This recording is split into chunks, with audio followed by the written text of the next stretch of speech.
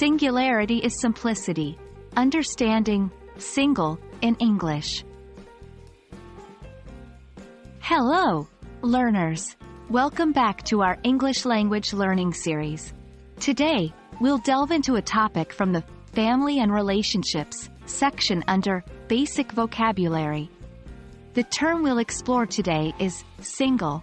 It's a part of the broad theme called marital status. Let's make this learning journey exciting and easy for all of you. Remember, the more we practice, the better we get. So, what does single mean in terms of marital status? When we say a person is single, it means that he or she is not married. This term is applicable to people who have never been married, are divorced, or are widowed. In other words, if you're not currently in a marriage, you are considered single. Let's now understand how we can use single in sentences. Here are some examples to guide you. 1. I am single and focusing on my career now. 2. After her divorce, she remained single for many years.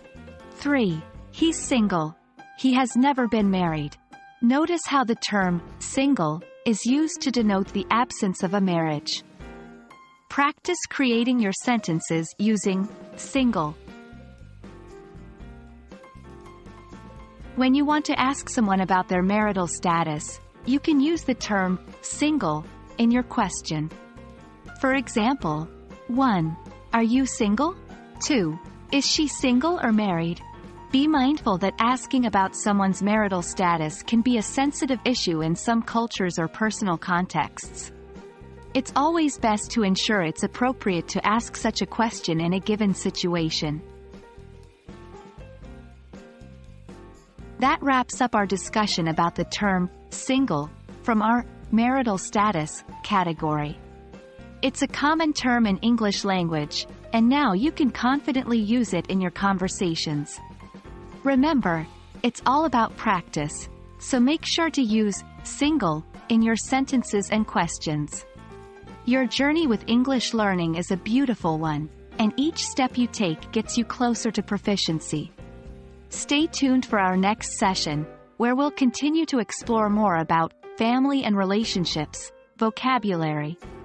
Until then, keep practicing, and happy learning.